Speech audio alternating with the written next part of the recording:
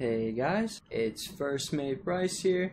Today I'm be showing you how to make a backup or copy your Minecraft ROM for Minecraft Bedrock Edition. So all you're gonna do is you're gonna select the play button and you're gonna go to the ROM. You're gonna select the edit option and then you're gonna go to edit world, and under the world settings, the second option down will be backups. This makes backups of every time you're on the world, every so often, and it gives you the exact date of when you were on the ROM. So you have two options. You can select a previous version and you can replace your ROM with that backup, or you can download your world as a copy.